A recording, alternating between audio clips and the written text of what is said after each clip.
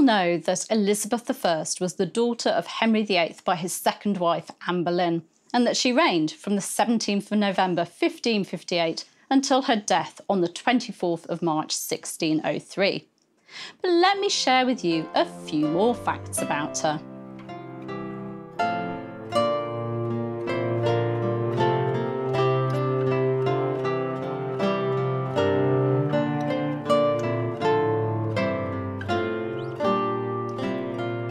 Number 1.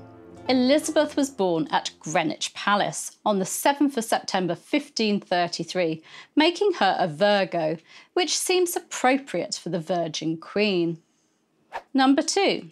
Elizabeth was christened on the 10th of September 1533, and her godparents were Thomas Cranmer, Archbishop of Canterbury, Agnes Howard, née Tilney, Dowager Duchess of Norfolk, Margaret Grey, née Wotton, Marchioness of Dorset, and Gertrude Courtenay, Marchioness of Exeter.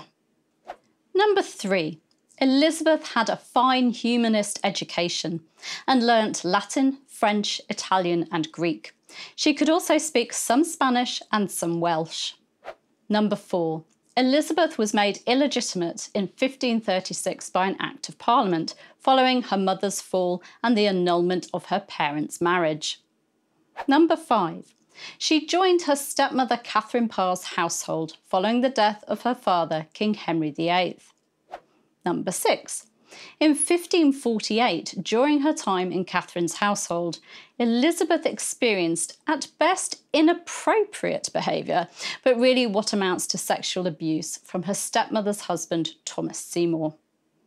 Number 7. Seymour's fall led to Elizabeth and her servants, Cat Ashley and Thomas Parry, being interrogated regarding him plotting to marry Elizabeth. Number 8. Although Elizabeth, like her half-sister Mary, was restored to the line of succession by her father before he died, he never overturned her illegitimacy. And during her reign, the Pope and some of Catholic Europe saw Mary, Queen of Scots, as the true Queen of England. Number 9. In Mary I's reign, in 1554, Elizabeth was imprisoned in the Tower of London for 2 months after being implicated in Wyatt's rebellion. She was kept in the royal apartments, the same ones her mother Anne Boleyn was imprisoned in 1536. Elizabeth was also released on the 19th of May 1554, the anniversary of her mother's execution. Number 10. Elizabeth wasn't given her freedom until October 1555. She was under house arrest at Woodstock Palace and then was called to court in April 1555 to attend on the Queen. Number 11. Elizabeth was 25 years old when she became Queen on the 17th of November 1558. Number 12. Elizabeth was crowned Queen on the 15th of January 1559 at Westminster Abbey by Owen Oglethorpe, Bishop of Carlisle, who defied the instructions he'd been given and elevated the host. Number 13. Elizabeth's coronation date was chosen by Dr. John Dee, who used astrology to choose an auspicious date. Number 14. Elizabeth may have called herself the Lion's Cub, referring to her father, King Henry VIII, but contrary to myth, she didn't shy away from her Boleyn heritage.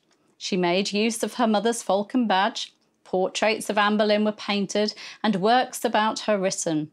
And in 1578, on a visit to Norwich Cathedral, Elizabeth asked for her throne to be moved so that it faced the Boleyn Chapel. Number 15. Strangely, when the widowed Mary, Queen of Scots, returned to Scotland from France, Elizabeth put forward her favourite, Robert Dudley, as a potential bridegroom and had the idea that the three of them could live together. Number 16. Elizabeth had quite a temper. It was alleged that she broke her lady Mary Shelton's finger when she found out about her secret marriage. And it was said that she'd given another lady a great blow with a knife upon the hand. Number 17. Now this is a shocking one. Elizabeth I was a man. Well, of course she wasn't. But the Bisley Boy legend, which was made famous by Bram Stoker, said she was. I'll give you a link to my video on that legend. It's quite interesting. Number 18. Elizabeth gave her favourites and friends nicknames. For example, Robert Dudley was her eyes, William Cecil her spirit, Sir Christopher Hatton her mouton, Sir Francis Walsingham her moor, and the Duke of Anjou was her frog.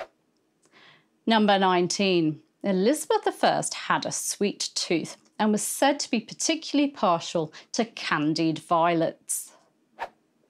Number 20. Elizabeth had a way with words. She wrote poetry and prayers and gave rousing speeches, such as her Tilbury speech and her Golden speech.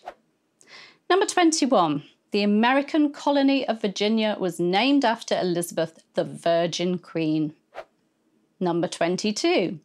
Elizabeth may have started her reign wanting religious tolerance and saying that she had no desire to make windows into men's souls.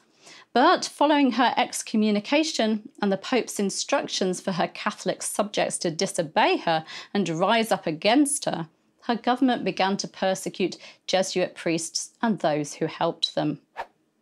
Number 23. Elizabeth was the queen of propaganda. The anniversary of her accession was celebrated annually with Accession Day. She went on regular royal progresses to show herself to her people. Publications were censored by her government. Her speeches were published, and she and her government controlled the portraits that were painted of her to make sure that her image was ageless. Her portraits were also full of symbolism regarding her virginity, the idea that she was like a phoenix rising from the ashes, a pelican who pecks its own breast to make itself bleed to feed its young, so the idea of self-sacrifice, and that England's victory over the Spanish Armada was due to the Protestant wind, God being on England's side. Number 24. In September 1588, Elizabeth was grief-stricken by Robert Dudley's death. It was reported that she shut herself in her chamber for days and refused to speak to anyone.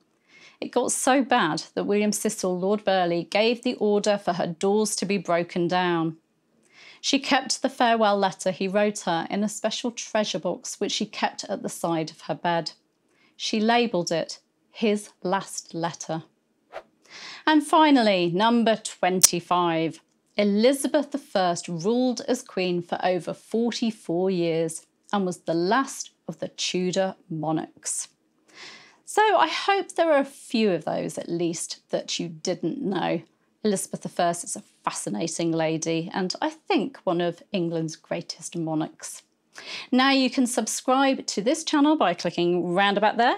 You can hit the bell to be notified as videos go live, and you can, of course, give me a like and leave me a comment. Take care. Bye-bye. Brilliant.